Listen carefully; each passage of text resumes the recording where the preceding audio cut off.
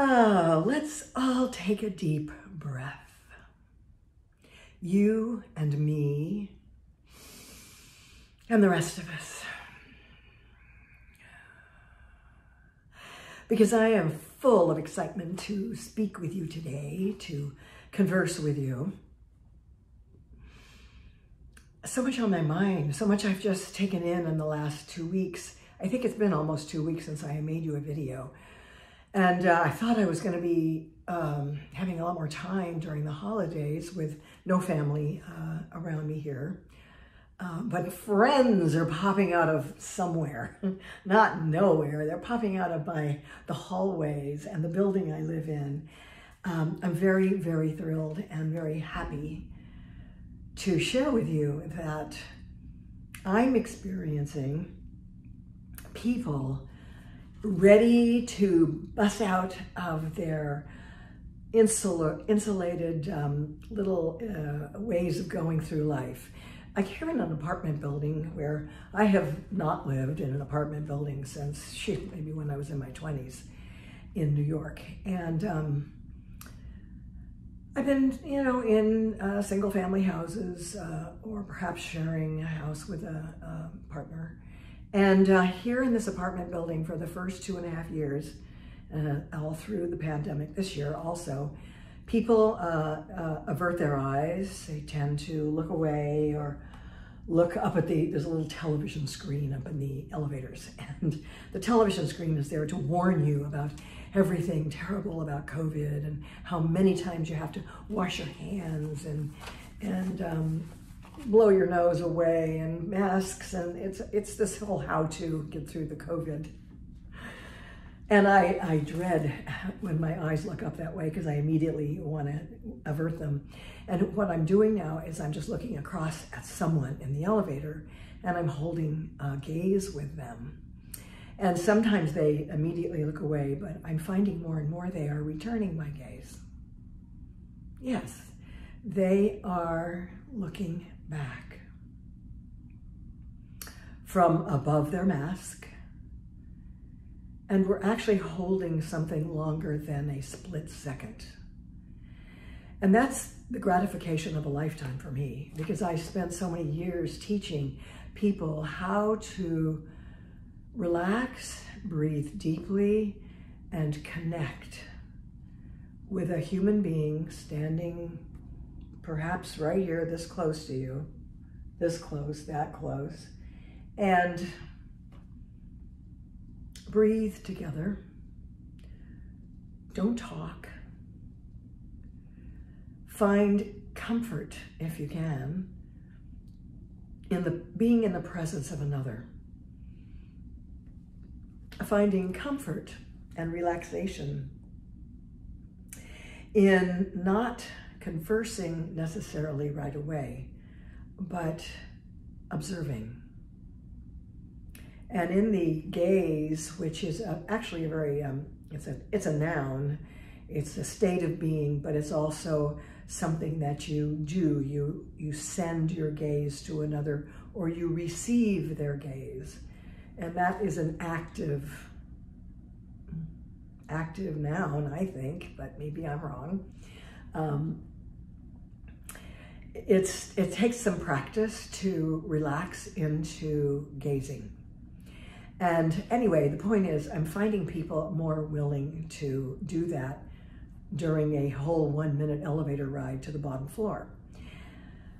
Sometimes the conversation has to do with where are you from, or how long are you here in the building, or how are you doing with the quarantine, mundane hellos and goodbyes. But just over the holidays, real friendships have popped up. And we were invited to a New Year's Day dinner. I invited friends for New Year's Eve, these same 2 couples, not necessarily married couples, just people who live together, share apartments, lovely people. And we're all opening up to each other in a very unafraid way. Now, yes, we give each other hugs and we take off our masks when we're in each other's apartments. and we're enjoying company. We're enjoying getting to know new people. Really enjoying it. Yeah, I think the last video I made for you all was around the winter solstice, and the depth of energy that I felt during that night of less sleep than usual. And my friendship and my energy with a particular person here in town is building from a distance. I had a whole year of that this past year, being on quarantine and lockdown here in Panama, the country of. And the person I had met at the very beginning of 2020 was in Hawaii. And we began a friendship through text messaging, photographs. He's a wonderful photographer, and I find a way to send either cute pictures of myself or of my surrounding area, or the pool where I swim in the mornings, or the park where I like to walk, and the tree that I like to hug. And I think I kept him well entertained, as he did me. And not just entertained, we went deep. And there were times that I felt, I think I'm in love with this person. And then I would shake my head and go, well, how wonderful is that? I'm in love with someone I've never met. And yet I feel like he's been in me many times. And I feel like I am in him and have been in him for lifetimes. So that has carried me through many months of this year.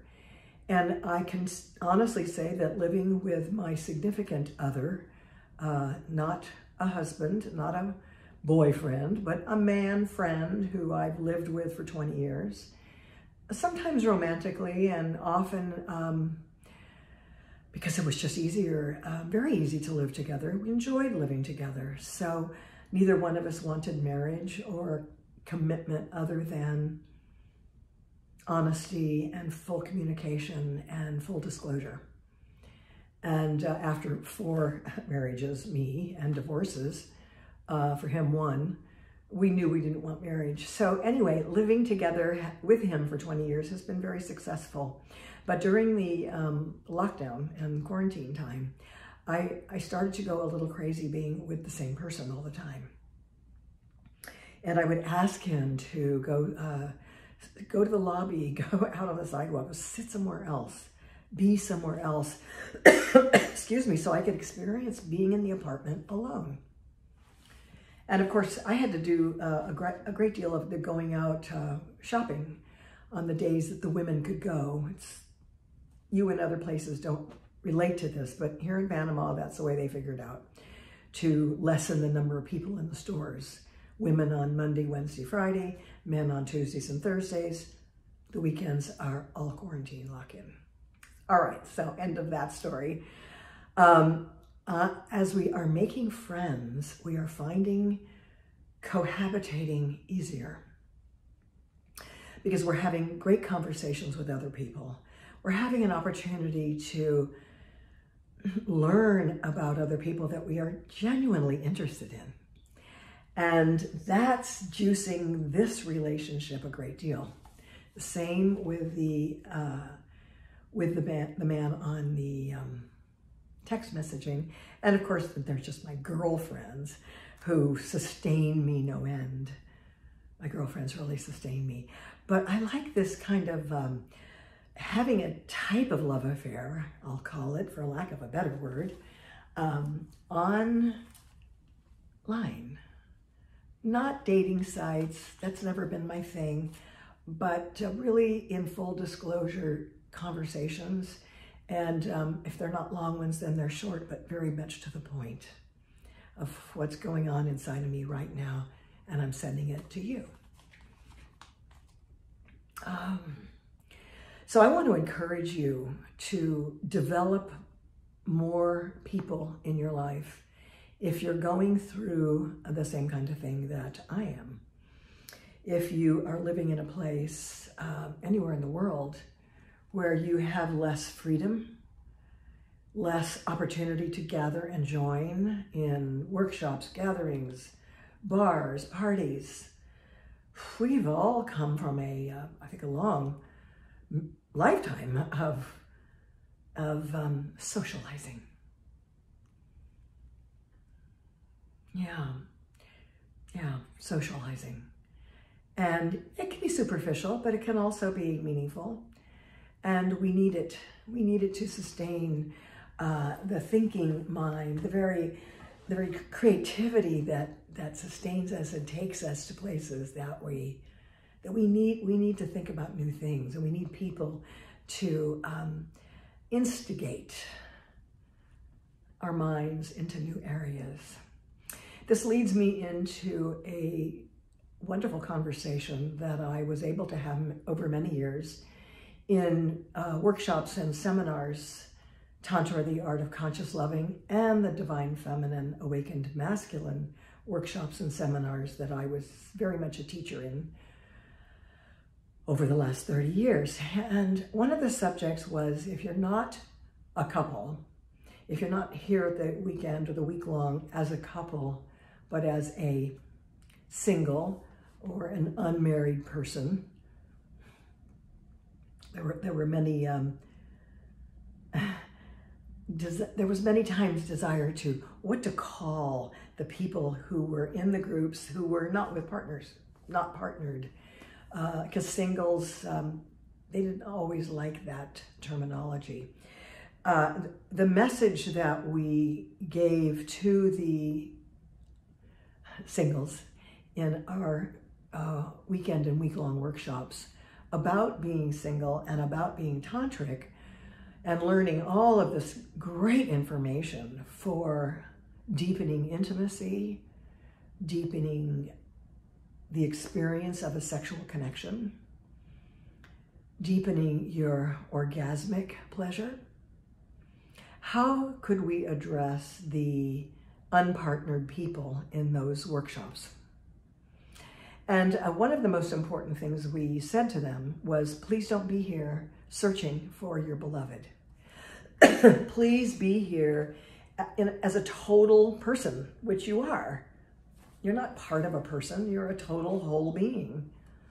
And it would be best not to attend this weekend or week-long looking for a partner. Look for friends. Look to make friendships, exchange phone numbers and emails. If you like the subject matter of studying more deeply the art of conscious loving, or if some of you want to get together to practice some of the homework that we would give to the couples to go back to their homes or hotel rooms and practice, you guys can go do that. You can rent a room for the night here in the hotel and just do the practice. Don't feel like because you're in a hotel room together and you've just learned a bunch of sexual techniques that you need to jump in and be sexual. Actually, it would be better if you practiced the practices. And then tomorrow decide if you want to get together again for a deeper sexual connection. That gives you a chance to begin a friendship. It gives you a chance to bring healing to another single person, because no doubt they have just been through or recently been through a breakup or a divorce or the death of a loved one, and they need some healing. And we don't realize that just about everyone we meet on some level does need some healing. And that may sound like, well, come on, Caroline. Sex is healing. Pleasure is very healing. But conscious sexuality is more healing than all, because it's the word conscious. It's how to leave someone that you're just spending a couple of hours with, perhaps doing a practice or homework practice assignment, leave them better than you found them. What about if you're just going out on a date with someone? What if you could bring the mindset to the date that because I know I'm going to go home later and I know I'm not going to spend the night with him or her, bring the mindset of, I'm going to leave this person better than I found them. How would you do that? What parts of you would need to open more deeply? And I don't mean just opening your clothes and revealing more cleavage, though that can't hurt. I remember once, I'll get back to the subject, I remember once going into a teaching event with my husband at the time, Charles, and I had on something that was kind of low like this, and I said, what do you think, Charles? Is it too much cleavage?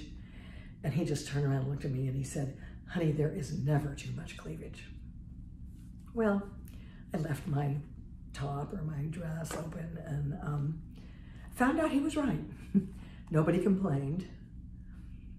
And I felt like I was really offering a visual delight to the audience of my cleavage. And you know, the smallest breasts kind of pushed up together are just as revealing to the heart center as fuller breasts are.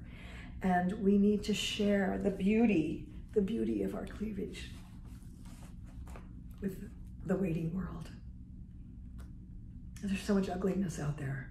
There's so much sadness. There's a lack of beauty almost everywhere. Unless someone is willing to say, here's some of my beauty. I want you to see my cleavage and I want you to enjoy the visual delight of me in a beautiful color with my hair done and smiling eyes and bright, shiny, smiling teeth.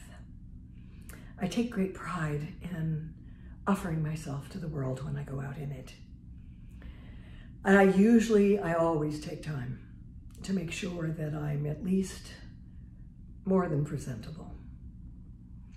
It's part of the pride of being a woman.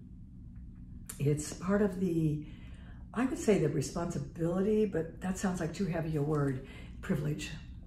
It's part of the privilege of going out into the world and being the best I can be.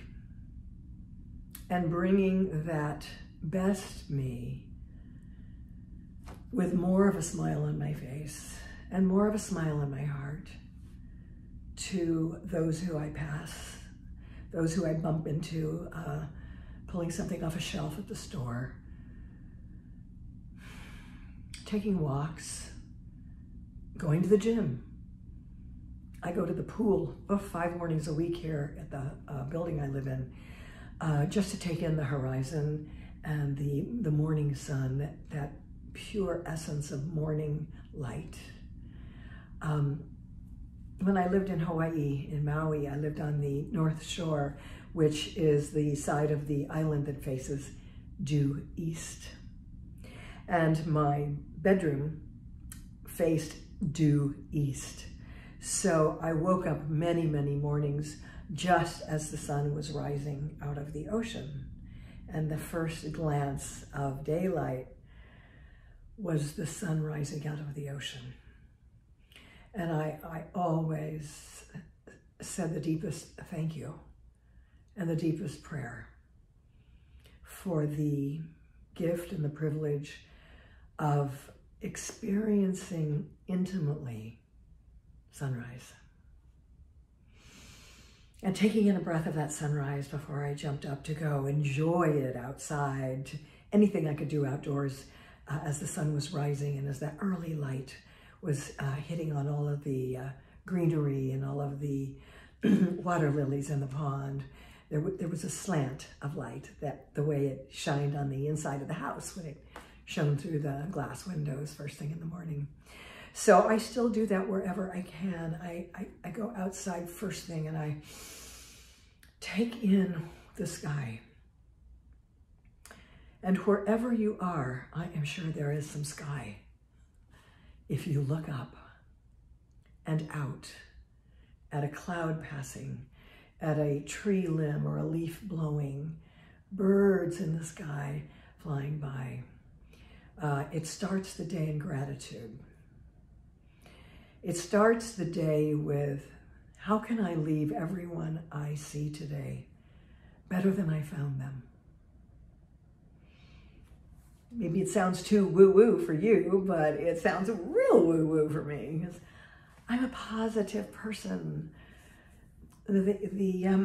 As I say that to you, I remember back to being, maybe 11 or 12 years old, and my grandfather, who was my biggest fan, gave me a book. He was so excited to give me a book.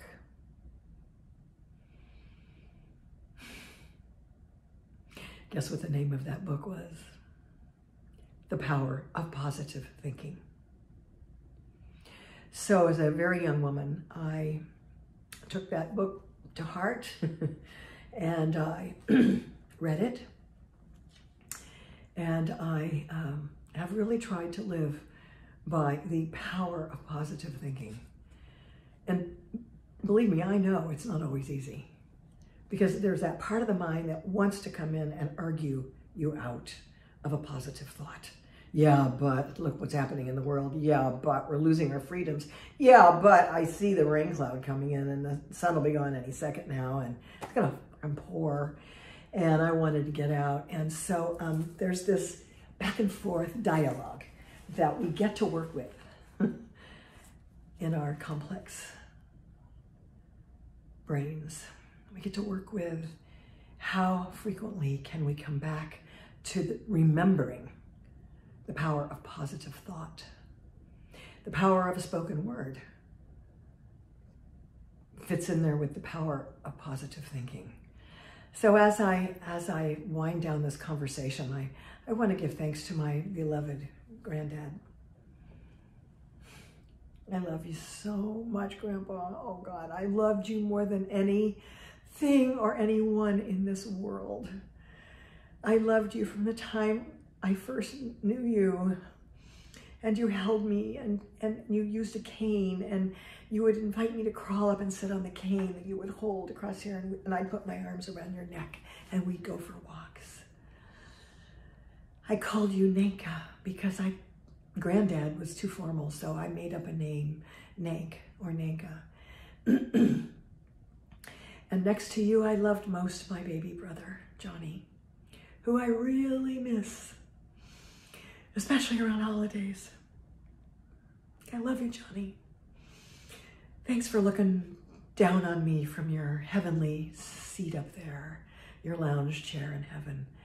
I know you're guiding a lot of the great things that are happening for me, because I know you love me that much. So I wind up this conversation with, I love you, and I am loved by you. I bow in Namaste. I bow from the divine within me to the divine within you.